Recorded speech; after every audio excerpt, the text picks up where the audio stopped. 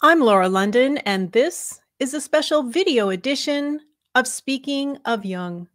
Joining us today for episode 117 is Jungian scholar and professor Dr. Roderick Mayne at the University of Essex in England. He holds a master's degree in classics from the University of Oxford and earned a Ph.D. in religious studies from Lancaster University, where his thesis was on synchronicity as a form of spiritual experience. In 1997, he joined the Department of Psychosocial and Psychoanalytic Studies at the University of Essex as a visiting research fellow and was appointed as a lecturer in 2000. His many roles in the department include course lead for the Master of Arts in Jungian and Post-Jungian Studies from 2002 to 2009, and department head from 2008 to 2012.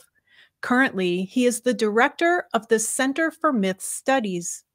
His teaching and research focus on the work of C.G. Jung, especially in relation to religion, mythology, literature, and society.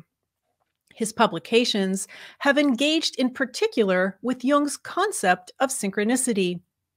He is the author of The Rupture of Time, Synchronicity and Jung's Critique of Modern Western Culture, Revelations of Chance, Synchronicity as Spiritual Experience, and Breaking the Spell of Disenchantment, Mystery, Meaning, and Metaphysics in the Work of C.G. Jung. He is also editor of the volumes Jung on Synchronicity and the Paranormal, part of the Encountering Jung series from Princeton University Press, and a new edition of The Interpretation of Nature and the Psyche, the work of Carl Jung and Wolfgang Pauli, in which Dr. Mayne presents the original essays with a brand new introduction and commentary. From 2016 to 2018, Dr. Mayne served as principal investigator on an Arts and Humanities Research Council funded project titled One World: Logical and Ethical Implications of Holism, which resulted in 2 books co-edited with Christian Macmillan and David Henderson: Holism, Possibilities and Problems, and Jung, Deleuze, and the Problematic Whole. In October of 2021, Dr. Mayne delivered the Zurich Lecture Series at the International School of Analytical Psychology, known as ISAP Zurich, and this June will be presenting The Hermeneutics of Exceptional Experiences at the Perry Center Conference at the Edges of Consciousness, Science and Anomalous Experiences, held June 6th through the 13th in Perry, Italy. Please visit our website, speakingofjung.com, where you will find links to everything in the show notes. This video interview is being recorded on Wednesday, January 11th, 2023, through the magic of StreamYard. Professor Mayne, thank you so much for joining us today. Thank you, Laura, for the invitation. So let's start at the beginning. In the preface to your latest book, you mentioned that you dropped out of Oxford after your first year to go live in Glastonbury, where you, quote, explored magic and wrote poetry.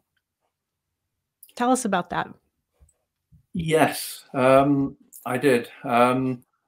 I did eventually return. I mentioned that too. Right. For years, but when I started studying at Oxford, I'd been interested for some time in sort of the work of Nietzsche and other sort of thinkers on the sort of margins of the academic world, as it were. And I found the sort of environment that I was in Oxford, although it was tremendously stimulating in many ways intellectually, also not really answering to my sort of deeper sort of desires to know and to experience and so on. So I became interested in magic, in esoteric thought, and so on, and I just came to the decision that I would sort of drop out of conventional education and go explore on my own. So I went to Glastonbury, taking a sort of suitcase of relevant books, and sort of set myself up there and tried to sort of explore things in a more independent way. Obviously, you know, things didn't go quite as smoothly as I'd hoped they might, and I had some extraordinarily interesting experiences, but I didn't really accomplish what I thought I wanted to. So after a couple of years of exploring there and traveling around and doing other various things, I eventually sort of returned to Oxford. They sort of kept the place open for me, and I eventually returned and completed my degree. Although I'd initiated an interest in a whole range of areas. I mean, magic was just part of it. I was also interested in mysticism of various kinds, in particular Kabbalah and Sufism, and eventually Krishnamurti's thought, and so on.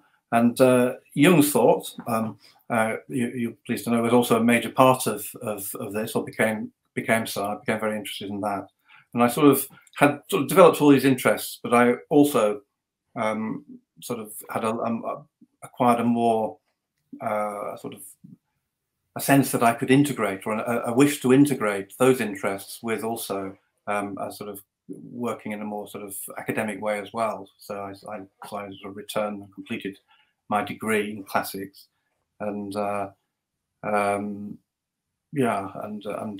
of towards the end of my time there, I sort of again sort of swung off into a rather alternative direction, and it was and I became interested in psychical research, and involved myself in that for a while, and did a few other things, and eventually became in order to pursue my some more academic sort of side of my being, I sort of decided I would go and try and study for a PhD, which I eventually did at Lancaster University. Mm-hmm.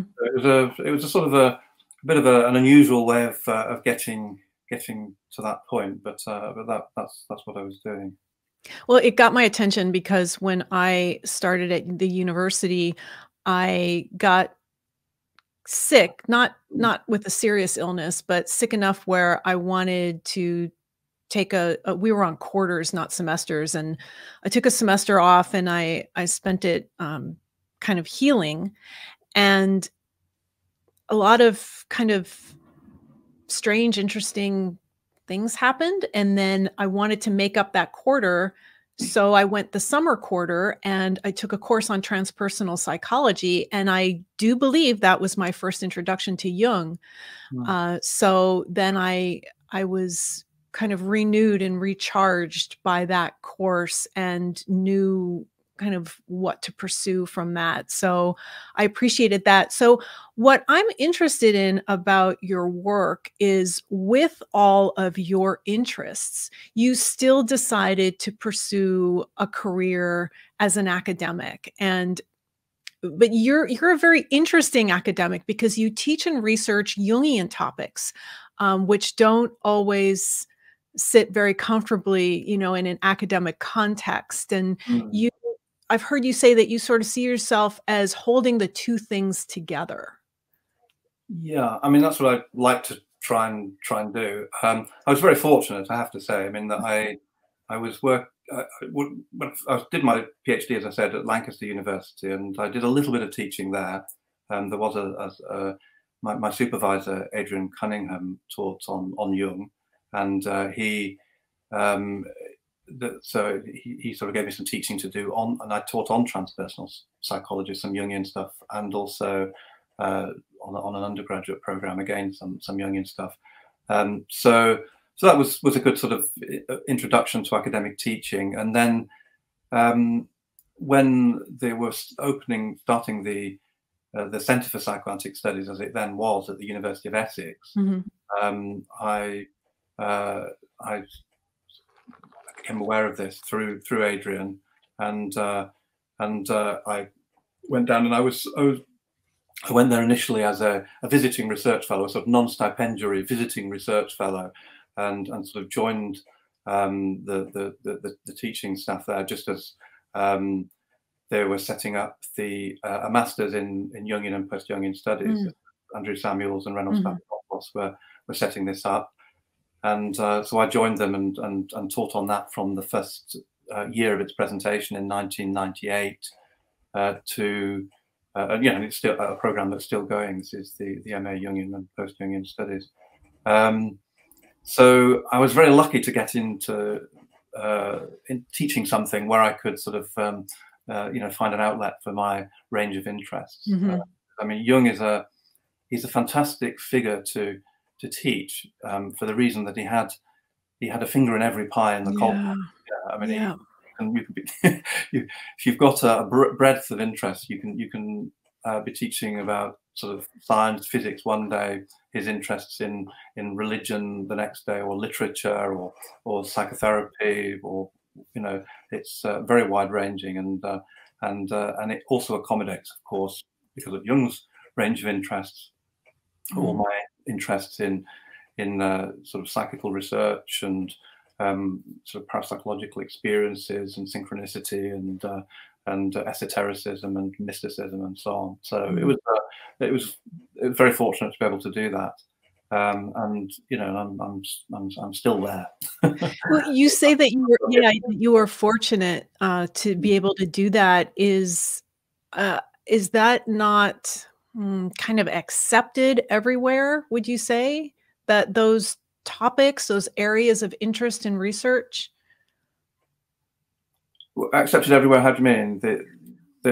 In the academic world, being interested in to be interested in them. Yes, I mean, in religious studies, you can study Jung, for example, as a theorist who's contributed a lot to the field, and I've done that. And but there are not many places where you can actually study Jung's work academically or teach academically. There have not been. I mean, there are a few more now than there were then, but there are not many. And to do it in the sort of concentrated way that I've been able to do it, and also to be able to research it, I think is I don't think there are many places where one would be able to do that. Right. But I do see it as quite fortunate. Of course, there are different ways of studying as well, and different ways of writing and teaching, and one can do it from a purely sort of academic way, just all about Jung, in the sense that you just use standard ways of researching and thinking and writing about Jung. And of course, I do that. I try to make my work as scholarly as possible, and as as credible as possible as a scholar. Yes, and it is. I have to say. But there are, there's also a sense that Jung is writing about something which is not itself very, very acceptable to most academic environments, actually. Right. The ideas, the sort of underlying assumptions that he has, the implicit metaphysics that he's working with, is not very in harmony with the sort of mainstream assumptions of academia, which is part of the reason why I found the environment in Oxford difficult. And I'm not blaming Oxford there. I mean, I think this is, it's partly an image of my image of Oxford rather than how it might have been in reality. I don't know, but academic environments tend to not to take too seriously the thoughts of interests that Jung had. A lot of assumption that these are sort of far out areas that don't really warrant serious investigation or consideration, and so on. And they might be of some historical interest, but not as something that could be relevant to us now. Well, from where I sit, I'm seeing that they are being studied more, and they are relevant as more and more people come out and talk about their experiences. And one of my problems with pretty much every field accept psychology is that they tend to ignore the human psyche and the existence of the unconscious. Yeah. And so it's a mess. Yeah. But I would like to, as I pointed out in the introduction, your thesis at the University of Lancaster was on synchronicity as a form of spiritual experience. And what I'm wondering is how back then did you become so interested in that you decided to write your thesis about that? Well, it was, I suppose, I've become interested in synchronicity as a form of experience, as an experience, and to my mind, it seems to suggest the experiences seem to have this numinosity about them. They seem to operate in ways that transgress how you think, how we're sort of acculturated to think that events occur and so on, and they often seem to speak symbolically of rather like dreams of aspects of experience that don't that are a bit elusive but also quite gripping and sometimes transformative. So they have the experiences have this sort of spiritual aspect to them, which has not been or had not been so much studied. You know, I mean, in what's in the writings that I'd encountered so far. I mean, there had been some. I mean, there was a fantastic book written by somebody who also studied actually at Lancaster University with Adrian Cunningham. And a number of years before I started, this was Robert Aziz, Canadian psychotherapist and scholar. He wrote a book called C.G. Jung's Psychology of Religion and Synchronicity. It was a fantastic book, actually, and that was a bit of an inspiration. It's why I went and looked to study at Lancaster. So there had been works like that, and I suppose I was sort of following on a track that Robert Aziz had set there. Yeah, I mean, I was interested in looking at I suppose contemporary experiences, and so in my thesis I analysed a sort of a set of experiences by a chess player, actually a former British chess champion, James Plaskett, who had started having strange coincidences and meticulously recorded them, and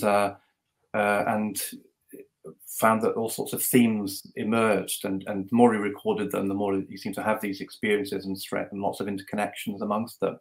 And he didn't know quite what to do with this material, and somehow it came my way. And I thought I would use this, with his permission, as material that I would study in my Ph.D, which I did, and I sort of analysed it using a methodology that was a bit like the one that Jung uses in Psychology and Alchemy when he's studying Wolfgang Pauli's series of dreams, using the various experiences as a sort of a series of experiences as a context for one another, and finding themes amongst them and so on. So I analysed his material in that way, and found that it sort of seemed to point in for me anyway in spiritual directions, and that was yeah, so that was a major part of it. And another part of the thesis was to look at in quite a lot of detail at the synchronistic aspects of the I Ching, the Chinese Oracle of Change, which I did, and also to look at various spiritual concepts that existed in I was focusing mainly on sort of Western traditions, but how synchronicity had affinities with these concepts. So I looked at the concept of numinosity, the concept of the miraculous, of transcendence and immanence, and revelation and transformation and so on, and sort of explored how synchronistic experiences were similar in many ways to these sort of traditional religious concepts. So is that thesis, was it the impetus for your 2007 book, Revelations of Chance, Synchronicity as Spiritual Experience? Yes, it was more than the impetus for it. It was mostly, was it?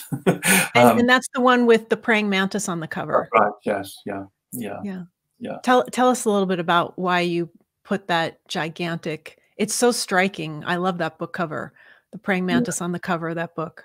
Well, interestingly, I didn't decide to do it. Ah, I mean, it was the publisher's decision. They SUNY Press, State University of New York Press. mhm. They, I mean, the reason they put it there, one of the reasons they put it there, was because the opening of the book is an account, a story about a praying mantis that's given by Adolf Portman, or recounted by Adolf Portman, that when he was giving a lecture at Theranos, he was about to mention the praying mantis in his lecture, Gottes Anbeterin, I think it is in German, the god worshipper or whatever it is. And just as he was about to mention it in his lecture, an insect flew in through the window, landed on the lectern behind him, in front of the light that was sort of illuminating his papers, so that the light shining on the praying mantis cast on the wall behind him this huge sort of image of this insect. So I started the book with that anecdote, and the publishers obviously picked up that image from that, and they produced that. They selected that image of the praying mantis, which I think is, they did a really nice job, actually. Just a simple, clean image in the middle of the book. Yes. I really like it. Yes. But at that time, I'd never seen a praying mantis actually in real life, because they don't we don't get them in the UK. I don't think. But shortly after the book came out, I was in Japan with my wife and family, and we visited a shrine in near where my wife's family lived, in Shiga. It's a Mikamiyama shrine, and I was sort of wandering around apart from them in the shrine, and my wife, her mother, and my two children, and they called me over. I went over, and there was a praying mantis sort of among them, and I sort of went over and joined them, and was obviously fascinated by this insect, which I was seeing for the first time. They're pretty big, aren't they? And Yes. as I was we were sort of all watching, this praying mantis very gingerly sort of walked over directly towards me when I came over and joined them, and then got to my shoe, and then suddenly, very quickly, scuttled up my trouser leg and up my not up it, but on the outside. I have to Okay. because they're quite deadly. So went up onto my chest and just sort of came to a sort of rest over my heart, really, and sort of was sort of staring up at me, so I sort of stared back in somewhat anxious, actually, because they Sure. do have a reputation for attacking things larger than themselves. Yes. As an insect, anyway, eventually I eventually removed it, and Removed it. but it was very it was a striking experience, actually, because I'd not seen one of these things before, and then Right. I just published this book which had the image on, and then it sort of so I mean, I consider that an interesting synchronicity, that one of my own more interesting synchronicities, actually. Well, it was similar to the one you recount in the book with the professor giving the lecture. So let's use that as an example. Yeah. How would you I don't know. I don't want to use the word explain. Yeah. I don't want to say, how would you explain that? But what do you, in this limited amount of time that we have, what would you say about those two examples and synchronicity? What's really, to you, going on there? Mm. Well, I mean, it's the thing that interests me most, actually, to be honest about them, is that they experiences such as that they don't seem to be explicable in sort of normal cause and effect terms. Right. There's something going on that is quite sort of other, and it's very difficult to say what it is. You can speculate about about what it might be, but there's some sort of expression of meaning within that sort of correlation of a psychic event and a physical event. The sort of the Portman thinking about the praying mantis, about to talk about it, then it appearing in reality and it behaving in that particular way and casting that image. In my case, this image being on my mind because of having published the book, and then Yeah. and then this event happening. There's some strange sort of correlation. So the fact that it doesn't seem like it ought to happen, Right. certainly grips you. Then, but the thing that interests me most is what is the meaning of the experience, and and then you sort of try and think about. I mean, there are possible. I mean, all sorts of ways one could go with that, and but it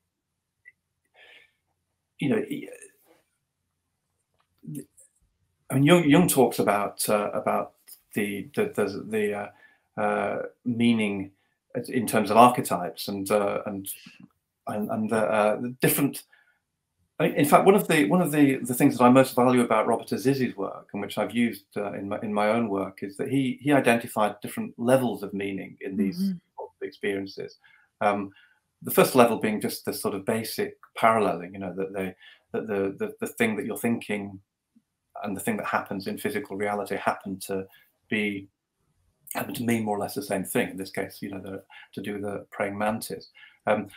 Second level of meaning that he talks about is what he calls the sort of numinous meaning, sort of this sort of emotional, affective charge, and non-rational dimension of meaning that grips you and makes you feel that there is something perhaps spiritual or something more significant going on in the experience.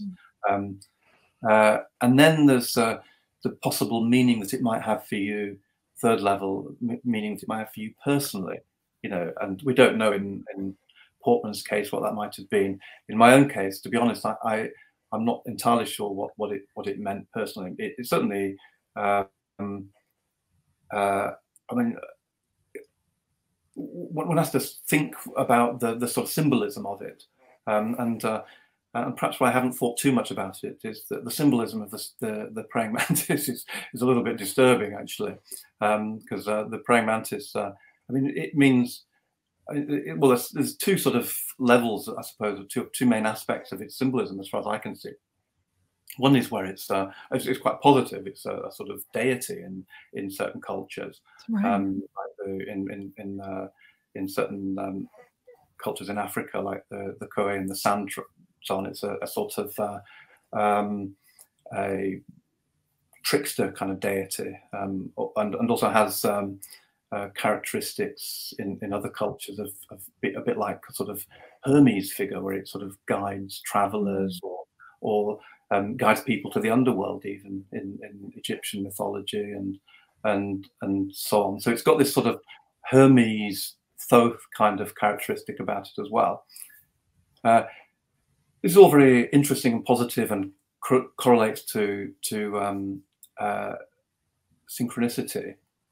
And perhaps another strong association for me, which I should mention, is that what it meant for me, it did come to symbolize synchronicity for me, not just because it was on the cover of my book on synchronicity, but because there was a couple of previous people who'd had synchronicities with mantises, praying mantises, had sort of, you know, relayed them in books. One was Joseph Campbell, who relates that when he was writing about the praying mantis, one appeared on his window ledge in a skyscraper somewhere in New York.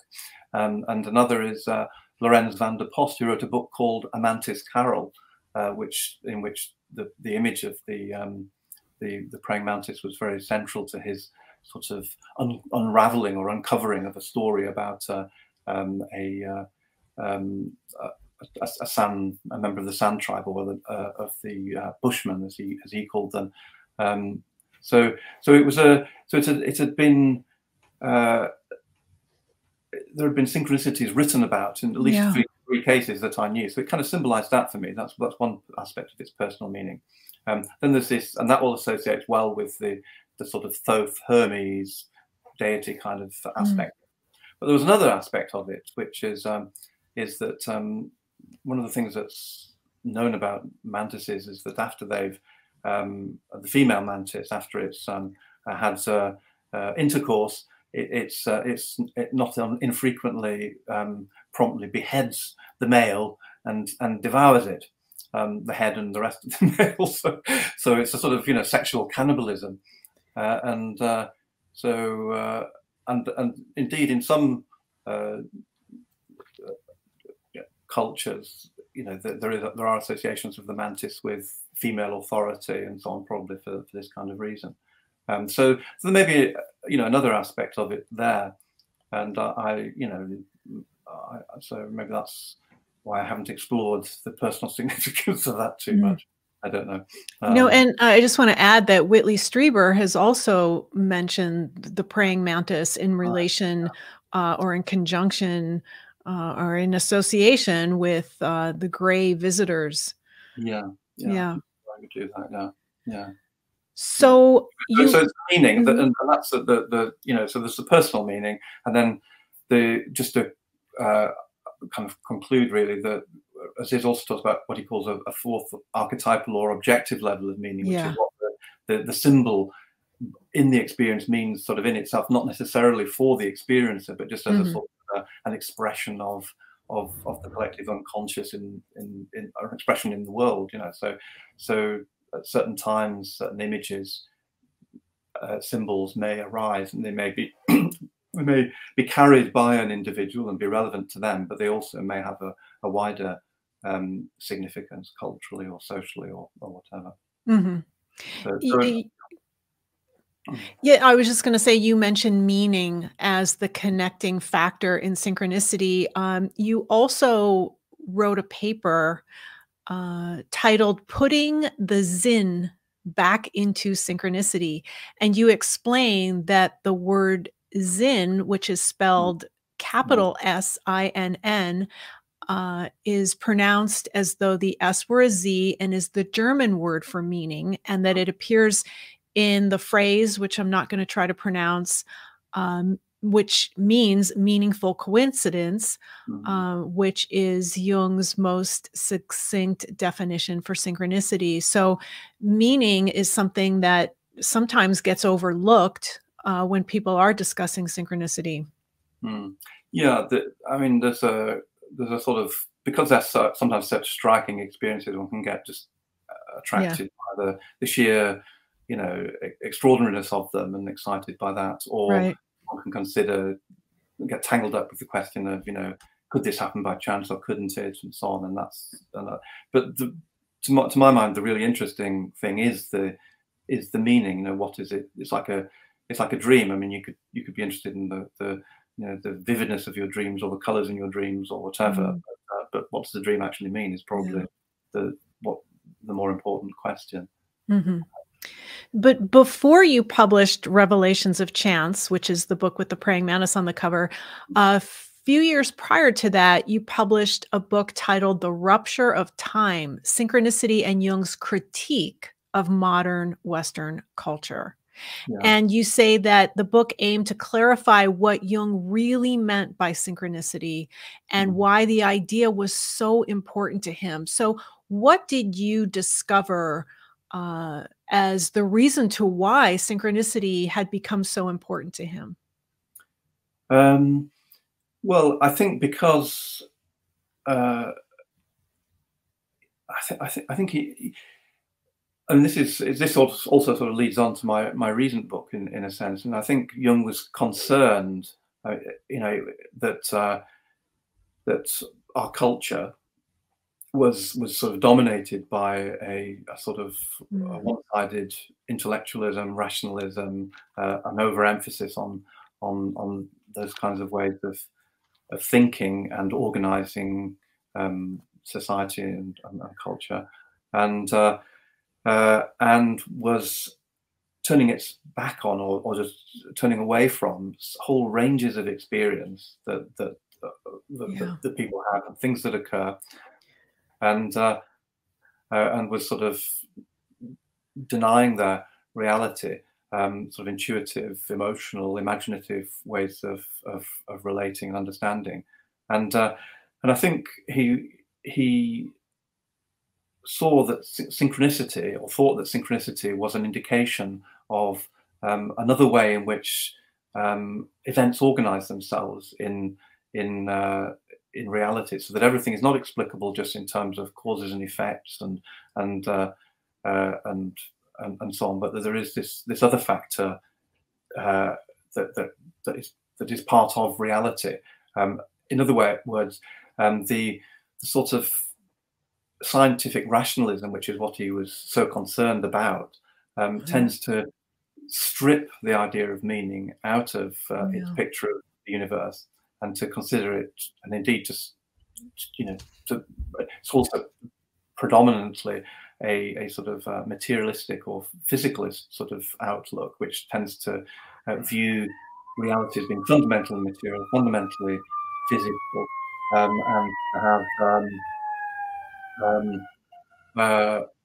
to have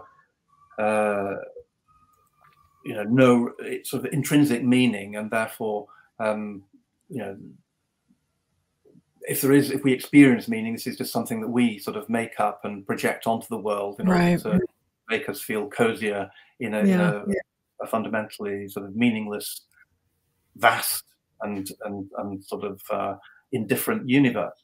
And I think Jung's concept of synchronicity was important to him, because it was a way of challenging that notion, as it were, and reintroducing the notion of meaning as a sort of fundamental constituent of reality, and something that is really a feature of reality, not just something that we're making up and that isn't really a part of reality. So that was part of it. There was also the sense that, and this is all part and parcel really of the same thing, that it's a reintegrative concept. The way in which I think he was concerned with the split between certain kinds of rational modes of thinking and emotional dimensions of experience, the split between matter and material investigation and psychological investigation. And he was very concerned with the split between science and religion, because he had dual commitments himself to both. Yeah. And he was a profoundly holistic thinker, and I think he wanted to bring these things together, and synchronicity was one concept that helped him to do that. So those are some of the reasons. Yeah. And you said that, I just want to check the time here. I for some reason want to mention this. So I'm always interested in where book titles come from. And that phrase, the rupture of time, appears in Eliade's interview with Jung at the 1952 Eranos conference. And that is published in the book C.G. Jung Speaking. It was Eliade's interview for Combat. And Jung said, recently, I have put a great deal of study into synchronicity, briefly, the rupture of time.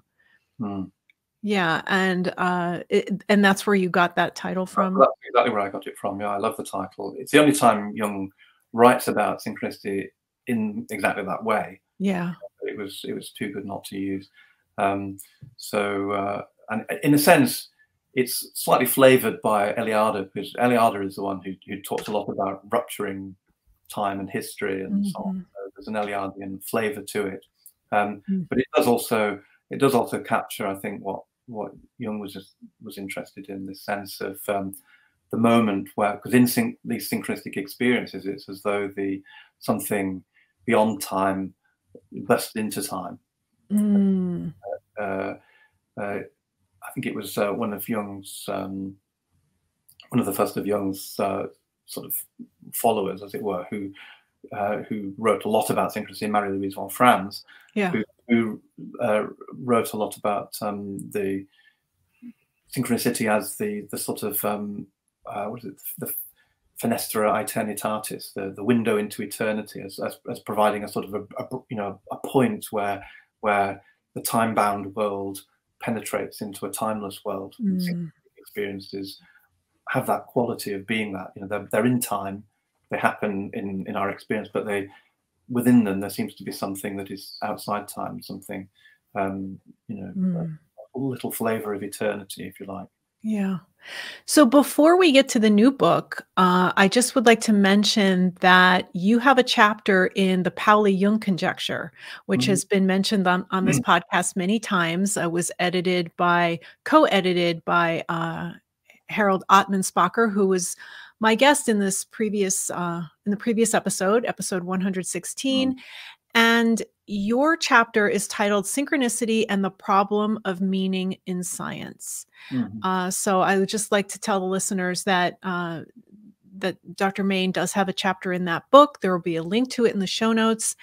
And unless you want to say something about that, I would like to talk about your latest book, which was the subject of the Zurich Lecture Series, which is an annual lecture series at the International School of Analytical Psychology in Zurich, which is known as ISAP Zurich. And you presented the lecture series back in 2021.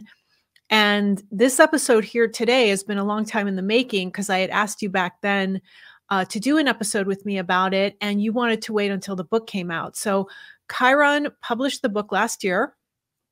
And so it is out and it is available, and it is titled Breaking the Spell of Disenchantment. But you earlier, because you've done some interviews about it, you earlier referred to the subtitle as the counter magic of individuation. Do you remember that? So the title of the book changed a little bit. So I would love for you to tell us all about that, because the title's fascinating, the book is fascinating, the subject matter of disenchantment is not something we hear that often. So where would you like to start? Well, I'll start with the title then. I mean, the lectures actually I called The Undoing of Disenchantment. Yes. But then I thought I rather like the idea of instead of undoing, breaking the spell, because that highlights that disenchantment, which itself is supposed to be about breaking the spell. I mean, disenchantment comes from the sort of the German word that was used by Max Weber, and Zauberung, the sort of demagification, I suppose it means literally, the elimination of magic. But it, rather than just disenchantment being the sort of the end point, I'm suggesting that that's by the title "Breaking the Spell of Disenchantment," the disenchantment itself is a spell that's kind of fascinated and gripped our culture and put it in us, believing that is the sort of the reality, that this sort of disenchanted state is in some way the natural state. The Canadian thinker whom I've cited in some of my work, Charles Taylor, has a marvelous expression which he calls sort of traction stories, which is where the sort of belief that or this sort of view that that modern sort of disenchanted culture, as it were, sees through, critiques all our former illusions, our former religious illusions, and strips them away and leaves us in this disenchanted state. And that's and that's the reality that's left over once you subtract the illusions. And what I wanted to say is that that subtracted state is not the sort of, you know, the reality, but in itself is another fascination, another spell that modern culture, in some of its aspects, has allowed itself to get into the grip of. Yeah.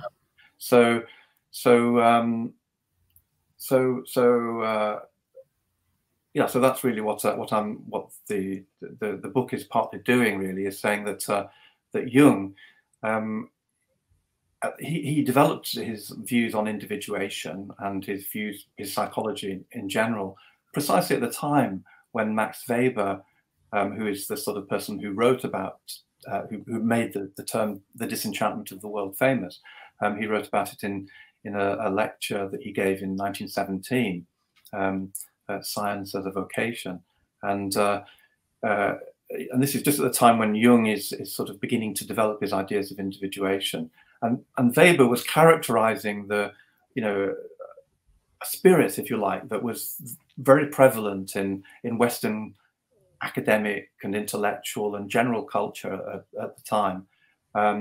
This sort of spirit that you can extrapolate from what he says, what he thought about it, and some of the things that he thought were that it was, you know, it was highly intellectual, highly rationalistic in the same kinds of ways that Jung talks about, but also that it implied that there was no fundamental mystery in reality, that everything could be, in principle, explained by empiricism and reason.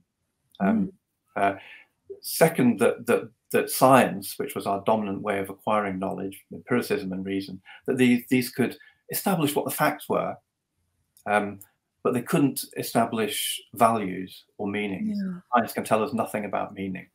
So that's another implication of this idea of disenchantment. And a third implication is that there is no, you know, there's no spiritual or divine or other metaphysical reality beyond the sort of what the reality that is given empirically, that we experience empirically, that you can kind of connect to or relate to in any meaningful way. That also seems to be an implication of what Weber is saying in his lecture.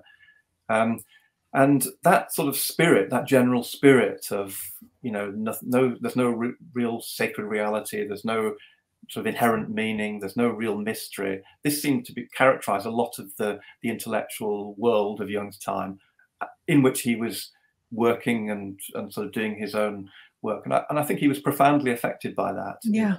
And worked against it, you know. He developed his thoughts. And he didn't use the term disenchantment, and he didn't as a concept. I don't think he ever used the term, but he used analogous terms like desacralization or despiritualization and so on. So he had the same sort of perceptions as of Weber of what was going on in the culture, in a large part of the culture, and but whereas Weber had this sort of acquiescence. He thought this was just the way things were. This was the fate of our times. Just accept this condition of disenchantment. Your work seems to be looking for a way of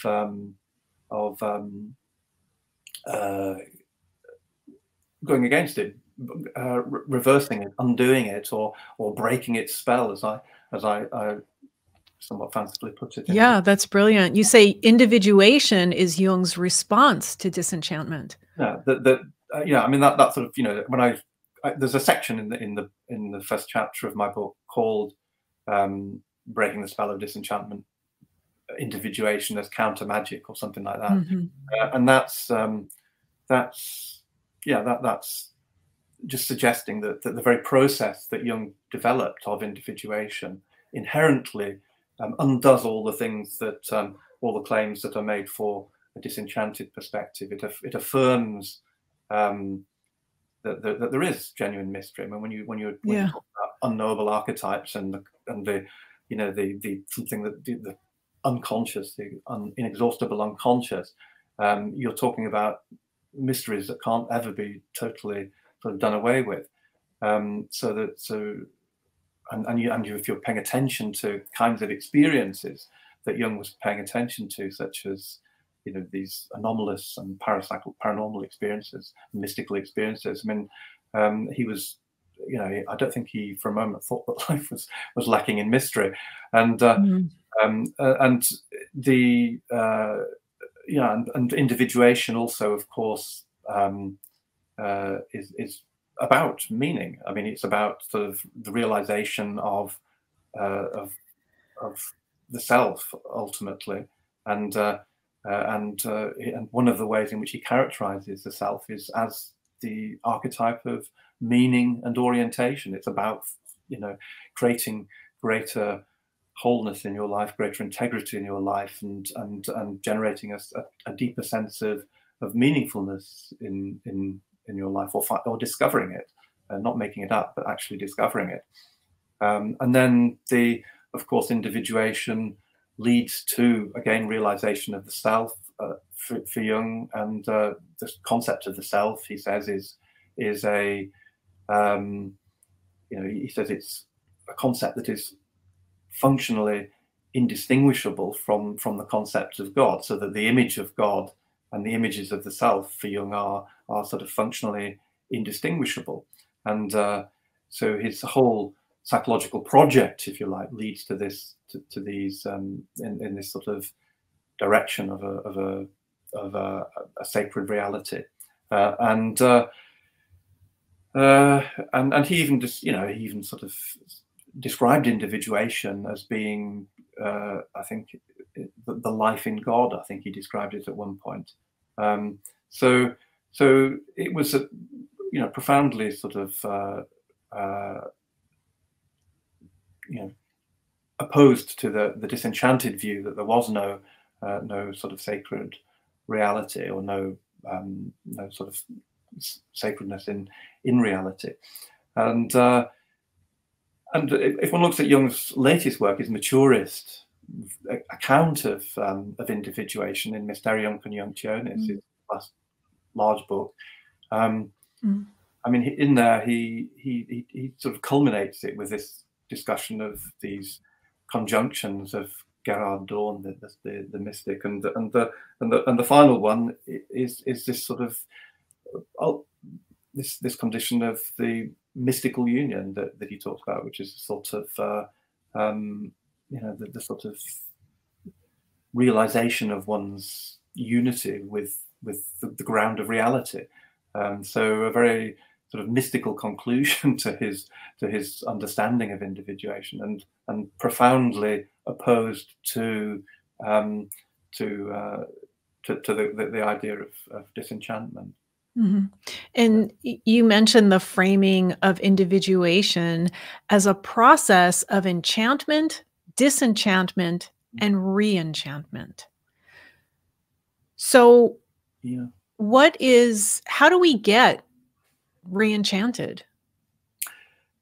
Well, I think in Jung's understanding, not that he was using those terms, but the way I would look at it based on his work is that on one level, of course, he was critical of disenchantment as a sort of a view that thought of itself as providing an account of the way things are. That this is the sort of endpoint.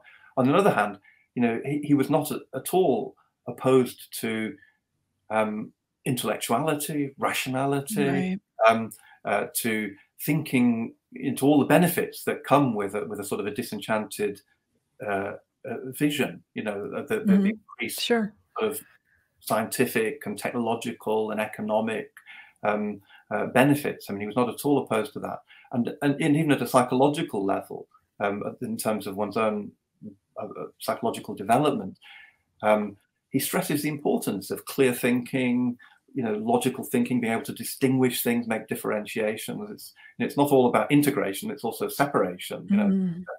The separation and synthesis, psychic opposites, he says. So he's not at all sort of rejecting that idea of the importance of what's gone into creating a disenchanted world. But what he is, I think, opposed to is that the story ends there. And I suppose what I suggest in the in the book is that that you can actually map the process of enchantment, disenchantment, and re-enchantment onto Jung's process of individuation.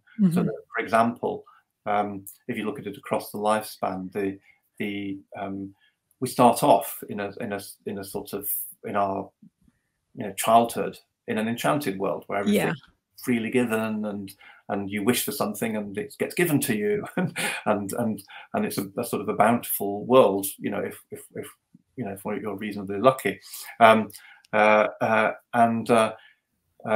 This is an enchanted world, but then you grow up, or you get into young adulthood, and you have to sort of encounter the realities of that you need to sort of be able to relate to, and have some sort of control over the external world and your internal world, and so on. So you need this sort of rationality and this distance and from your experience. You need the disenchantment, if you like, in order to get real with the world and to get yourself sort of established and so on.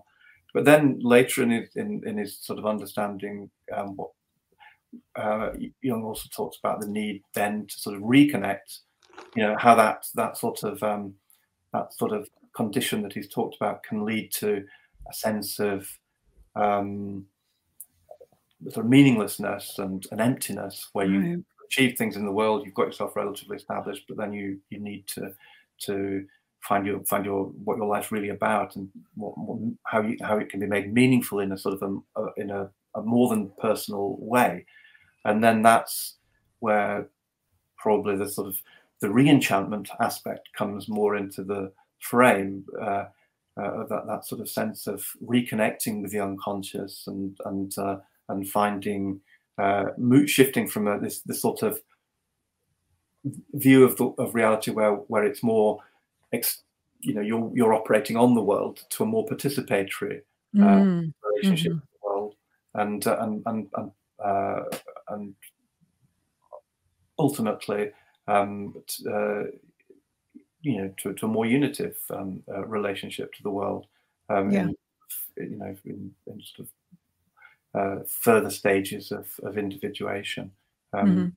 So I think you can sort of see those processes all enfolded within the process of individuation. But for Jung, that in a sense, the re-enchantment is the most important, in a sense, because it's sort of more the culmination of the whole process of individuation. Yeah, and the role of synchronicity in re-enchantment you discuss in great detail in the book. Yeah, well, I think that's one of the things that one of the things that Jung was interested in, was how synchronicity breaks or helps one to break from that sense of seeing external reality as being separate from one, and indeed, and also at a personal level, seeing other people as separate from one, seeing nature as separate from one. One of the things he says about synchronicity is that it can help to, phrase he uses, helps to get rid of the incommensurability between the observer and the observed. In other words, you come to feel that what's out there is, in a sense, not entirely separate, or not something that's so different, than something that therefore you can just manipulate and exploit and so on, but something that actually is intimately connected to you, and that speaks to you. The world makes demands upon you. Nature makes demands upon you. Reality makes demands upon you. It's not just something that's sort of impersonal to be exploited and manipulated. So you get this much more participatory feeling coming in through the experience of synchronicity, and even further, you get this more sort of deeper experience of or intimations, at least, of a more unitive relationship. That in fact, that's not just a participatory relationship. It's not just a sort of another a vow in a kind of, in the way that Martin Buber would speak of an I-thou relationship rather than an I-it relationship. But even more intimately, there's this sense of mystical realization that that one could have, that reality, one is reality, or reality is one. It's not. There's no Yeah. separation. Obviously, all these mystical writers will give us ample sort of eloquent descriptions of that sort of experience. Hmm. I think Jung's work spans that whole, Jung's thinking on this area spans that whole sort of issue. Yeah, it sure does. And so, switching gears a little bit here as we begin to wrap up, I happen to notice that you also gave a keynote presentation back in 2021 titled The Importance of Myth for C.G. Jung. It was for South Africa's Mythos online lecture series. And it got my attention because it's something I've been thinking about a lot, about what purpose does myth serve in our culture? I know that's a huge question and we don't have a lot of time, but I also mentioned in the introduction that you're the director of the Center for Myth Studies. So I thought maybe I would just ask you that huge question and you could give this really concise answer. Well, I mean, I don't.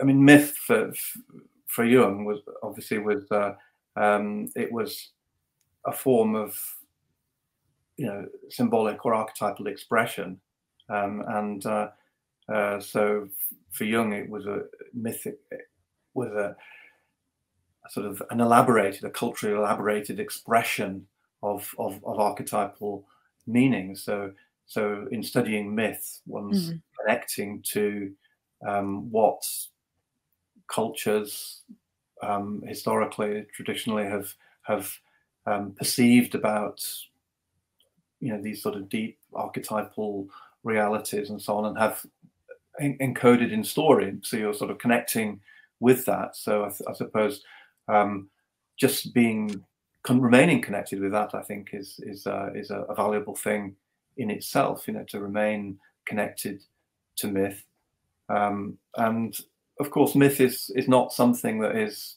finished. I mean, it was never finished. In let's take Greek mythology. There were at the time there was no definitive version of the myths. There were numerous variants and so on, and nobody seemed to have any great trouble with that. They didn't fight over who was correct or whatever. It seemed to be understood that it was a way of thinking rather than a sort of a dogma. And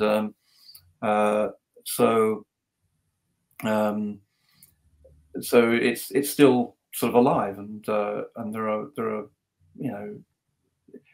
experiences happen which in a sense could be generating new myths, and that a myth doesn't mean something that's necessarily untrue. Quite the contrary, it's a sort of an expression, a symbolic expression of something that can't necessarily express itself in any other way better.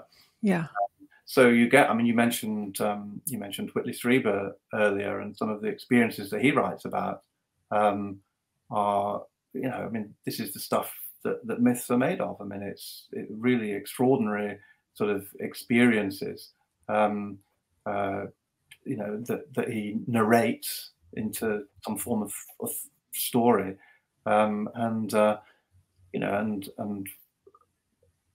these are what's actually going on in them is open for exploration, and he doesn't seem to necessarily be definitive about it himself. Right.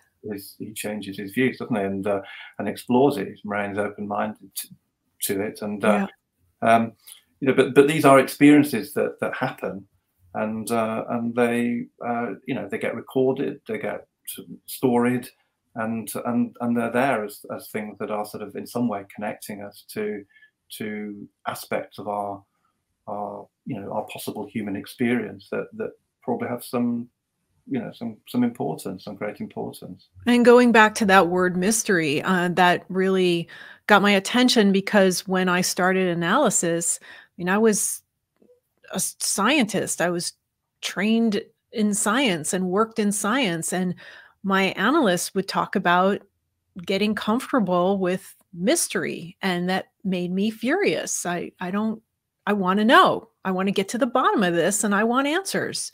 Mm. And I think I'm getting there, making peace with the fact that by the time I die, I'm not going to have the answers I thought I had. Mm. So embracing the unknown and the mystery of it all. Mm. So I do want to mention another book that was published last year in 2022 by Routledge. You wrote the introduction and the commentary for, no, you didn't, for the interpretation of nature and the psyche? I don't know what's happened there. That's not been Oh, done yet. well, That that's must not been be, done yet. this is published. This is publishers getting ahead of themselves, I'm afraid. Yeah, Okay. I've not finished that yet. Okay, so it will be published maybe this year? It won't be published this year. No, I don't think it will be published. No. Okay. There's that's still very much a work in progress. Okay, then I will Still an let aspiration. Routledge. Okay, I'll let Routledge know that on their website it's Yeah. for sale, and it says it was published in 2022. Okay, well, that's I'm sorry about that, but it's No, that's okay. But just for the listeners, because this book gets mentioned on this podcast quite often, it is The Interpretation of Nature and the Psyche, the work of Carl Jung and Wolfgang Pauli. And it was originally published in 1955, and it is in the process of being republished. You're the editor, and it's 2 papers. It's 2 essays. One is Jung's essay on synchronicity, and the other is Pauli's The Influence of Archetypal Ideas on the Scientific Theories of Kepler. Mm-hmm. And so we will look forward to that. I will let the listeners know when a publication date is announced, and we'll look forward to it. And as I mentioned, this summer, June 2023, you will be presenting the hermeneutics of exceptional experiences at the Perry Center Conference. I don't know would you like to say a little bit about that? Well, I would. I mean, if people want to know about it, have a look at the Perry Center webpage. Yes, I will provide a link to that in the show notes for this episode at speakingofjung.com. You know, it's a great sort of conference where a week long, and the speakers, there's some great speakers involved in it, and looking at sort of, it's called Edges of Consciousness, I think, isn't it? Or something like that. And yes, at the edges of consciousness, science and anomalous experiences. Yeah, so it's sort of investigating that, and it's a sort of a week-long thing, residential. So it takes place in this lovely little Italian village up on a hilltop, and it's very relaxed and sort of intimate sort of gathering, and lots of time to discuss the ideas and so on. So and you've done other things for the Perry Center before. You've spoken at their conferences and their online events as well. Yeah. So it's a very nice organization. They do and stuff. Yeah. It sure is. So in the show notes for this episode at speakingofjung.com, I will have links to a lot of your papers I found are available online through Google Scholar. I went through everything. And for the ones where the full text is available, I've made a list of them with links. So that people can download those. I will also include, of course, all the links to your books. And I'm just looking through my notes. I don't know if there's anything else you want to mention that we haven't covered. That's fine. No, obviously there's endless stuff I want to talk about, but yeah, there sure is. If there's anything that I didn't mention that you would like to say before we close. No, that's fine. Nope.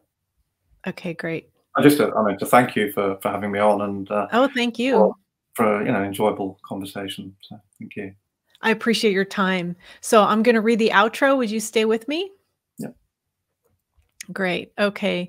So please visit our website, speakingofjung.com, for more information on everything that was discussed in this episode. There you'll also find all of the previous episodes of this podcast, which are available to stream or to download commercial-free.